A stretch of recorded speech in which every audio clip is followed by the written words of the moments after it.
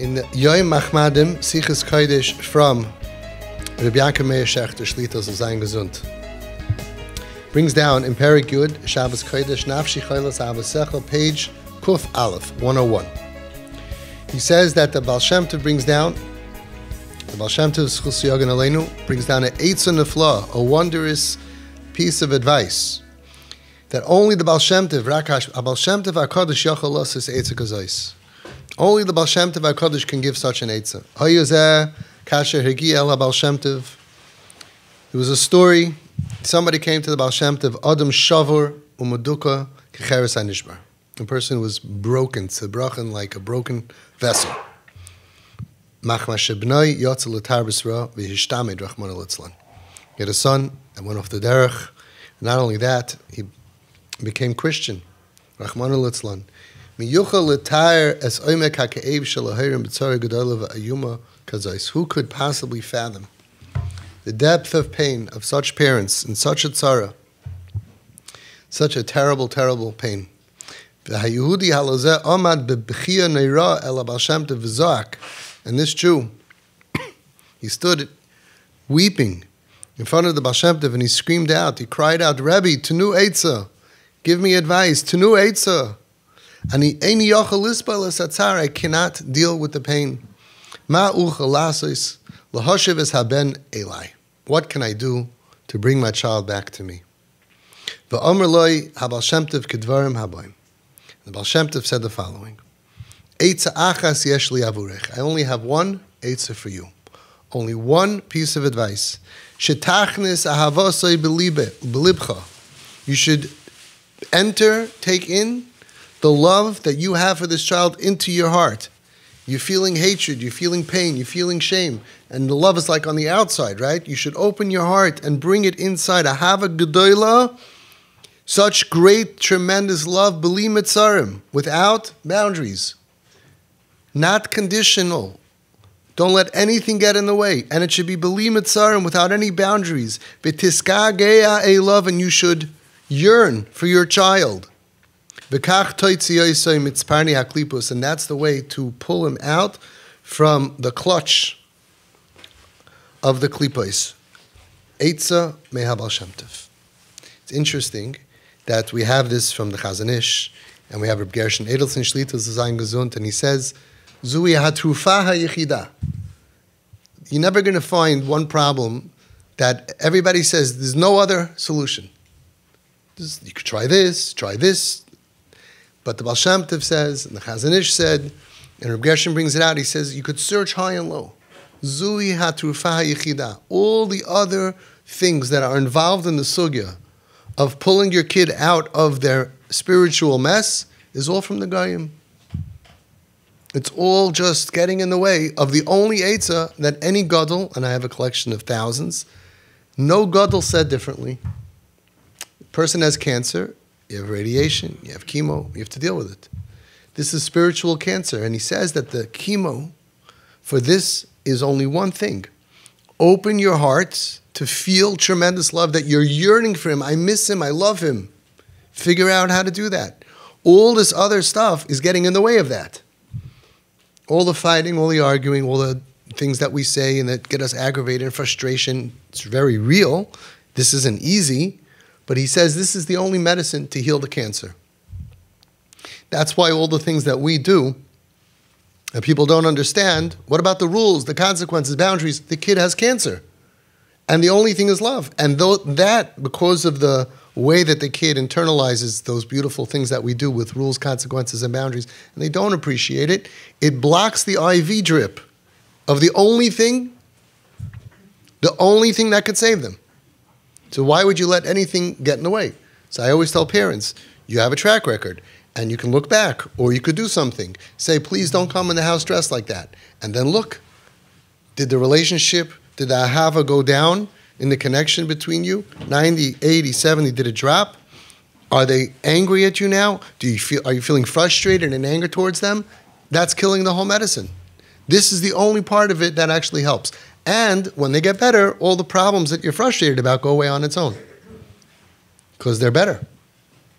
And this was not just a boy who was Nebuch doing Averis, but not just Chil Shabbos, he shmad.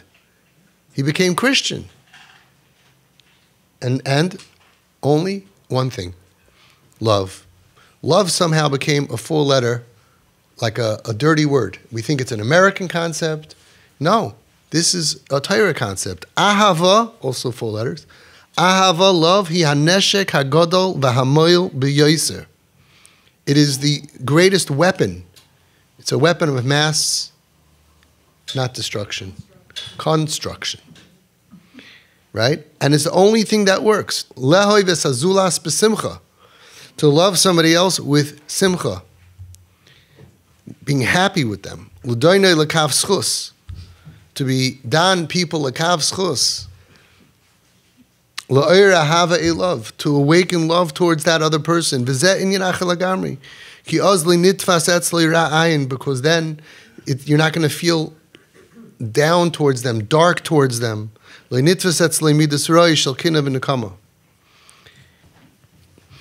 is the only thing that works, as we have seen. All this other stuff, telling them, advising them, is dealing while somebody is sick, dealing with them and not healing them. And it perpetuates the sickness, and it makes it go longer and longer. And without giving away identity, we have a woman sitting here today, like I just told you before. If anybody a few years ago would have wanted to take, what are the odds that her son would be keeping Shabbos today? I don't think it was 1 in 100. Al pi teva, impossible. We're not going to get into all the bad, horrible places that he ended up, but because of her tremendous love and dedication, he's Shem Shabbos today. Yeah. Beyond. Everybody in this room is going through tsaris and all have difficult cases. But his case is one of the worst ever. If he can come back, anybody can come back. So what brings him back? Not the rules and not the boundaries and not the I'm not proud of you and looking down and this isn't okay and all of that judgment. He says, Bidal l'kav schus. When you're down l'kav schus, then you're not looking down at the person. And it's not getting in the way of the pure, unadulterated love that is the most powerful thing in the world. Shlomo Melech says, Ki aza kamaves ahava. Love is as strong as death. So the stipler is, what does it mean? What does love have to do with death? So he answers that just like when it's time to die, nothing could stop death. So too, he says, love, nothing could stop love. And love is the only thing that brings people back to Hashem. Now, it happens to be that a lot of people who come here, almost everybody, they're not just dealing with a spiritual problem. They're dealing with an emotional problem. Drugs and violence and depression, anxiety, eating disorders, and all of this stuff. Actually, I've proven that there is no spiritual problem. If you deleted all the pain that they went through, they're frummer than we are. And that's our job, to take away the pain. And what takes away the pain of a child? Feeling loved and appreciated. And we take away our love, shining our love to the kids who are the most vulnerable. They went through so much, they're stabbed, they have internal bleeding. That causes them, and it's already proven, causes them to not be able to function properly, which causes them to look for pleasure anywhere they can. So the skirts get shorter and the yarmulke comes off and they're going through a dark time. And then a lot of parents take away my pride from you. I'm no longer proud of you. And that hurts them more than all the pain that they got, because they feel abandoned by my mother and my father. And if you speak to the kids, that's what it is. And we've lost so many kids in Klal Yisrael. Thousands of suicides and overdoses from kids who felt abandoned by their mom and dad. And we need everybody. We need aunts and uncles. Everybody has to be part of fixing the problem. Because you could have 100 people in the family and they get one look from a cousin, from somebody who says something stupid, and it kills them. We had a kid who came into a chasana after 2 years of rehabilitation. The rehabilitation was TP parents being here doing TP. That was it. And the kid went from being homeless to moving home, being at home, from being dark and depressed and in their room and in his room and stuck and all, to being happy. And his mamish came to a place where he had a family wedding and he said, I'm going to the wedding. He took a haircut. And no, he didn't look like the rest of the family when he came in. He even put on a necklace specifically to dress up. Now, he grew up like us. He should have known. People don't understand the sugya. They don't understand. And he looked very different in a basically light gray suit. And, but he went. Just today, a parent showed me a picture of their daughter. Does not look frum, does not look Jewish. And they said, wow, this is the first time in over 2 years that she went shopping. For us, this is the greatest thing. She was locked in her room for a year and a half. They came here a couple months ago. And now she went into a store. And somebody else in the store can go ahead and say, Shiksa, and say, what are you doing here? You come dressed like that. They don't realize that these are trauma victims, that they're finally getting out of bed, and they look down at them. And they don't do any of the stuff that the Gedalim did. They don't have an ayin tova, they have an ayin ra. They look down, they're judging negatively. They say, no, I'm not judging negatively. Yeah, it's not dan l'kavschus, and it's a sugya that we all need to know. So one person can ruin it. If one person would have gone over to her in the store and said, you couldn't dress nicely to come to a frum shopping center, that's it. Most dangerous thing. She could have fallen back into depression. She could have had 2 years away from becoming Shem Shabbos, and all those averes for 2 years go on the cheshbon of that person, and he doesn't even know, and he thinks he's doing God's work. Medrash Sifri says, Kol hagoyim takala lechaveroi, whoever causes someone to stumble, hu nichnas tachtav l'chol einshim, he gets replaced on the credit card bill. All the einshim for all the averes go to that person. Peliyah, it says, bottom line is, this guy came in, and everybody was nice, except one guy went over to him and said, so you're trying to make everybody look at you? You want to get everybody's attention? You couldn't get a dark suit, or whatever he said to him with a snarky. And the guy left, and he stuck a needle in his arm. And he was back on heroin after being clean for months. He was very vulnerable. And where did he get this from? Ahava is the only neshek which is authentic Torah medication and the way to deal with other people. And Siva Shalom says, Musar and Chasidus, when you learn it, it's meant for yourself, not for somebody else. We get a little bit firmer. We start being upset at other people that they're not frum. We go to a tznius class, we start seeing everybody else's lack of tznius. We go to a Hasidus class and we see, Hashem is amazing, and we feel so close to Hashem, so we start looking down at all the people who aren't on our level. That's the biggest trick of the Yetzer Hara, because there's nothing Hashem hates more than somebody who's a Baal Gaiva. And you're using it to think, I'm better than somebody else. We have so many shtiklach Torah, now's not the place. Musar and Hasidus says in the Siva Shalom, it's for you to improve yourself, not to start becoming somebody who looks down at other people who aren't zeicha to your high level. So that's what we have to remember from this Baal Shem Tov. We have to ingrain it. It's a very, very big shame that we have Hasidim, especially, that the whole Hasidus and every Hasidus, as different as you think you are, from Lubavitch to Southmere and everywhere in between, you're all coming from one Sheirish, the Baal Shem Tov. And he said these words, only love, only love, only love. And we have Hasidic people who are merachik, Jews doing the opposite, and they can't believe that why it's not working. And they cause destruction. Now the Litvish are not off the hook. The Chazon Ish said the same thing. 7 words. Try to pull them in with ropes of love. You don't need the person. You don't control the other person. You control yourself. So you can pull somebody, you know how hard it is to move somebody's mindset from atheist to believing in God, from Christian to being from Mechal Shabbos to wanting to keep Shabbos.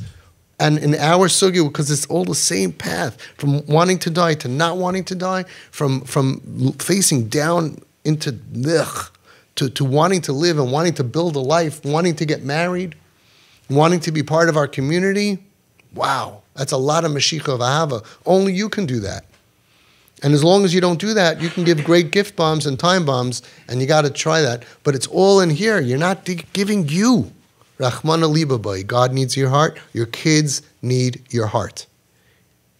And that comes with understanding trauma, so that way it helps you not look down at them. Some people are natural. Some people just don't look down at anybody. They see somebody not behaving properly, and they automatically understand that that person has a reason. They probably went through something, and whatever it is, or let's say they're a Russia. So how do you deal with a Russia? Love. There is no other way. Our job is to love every single person, not make a cheshbon of why they're doing it, how come they're doing it. And believe me, I'm doing this for 20 years. And if you go to these people who are annoying you and frustrating you from people, and you go ahead and you hypnotize them, so they'll tell you their whole story of pain. They have so much pain in them.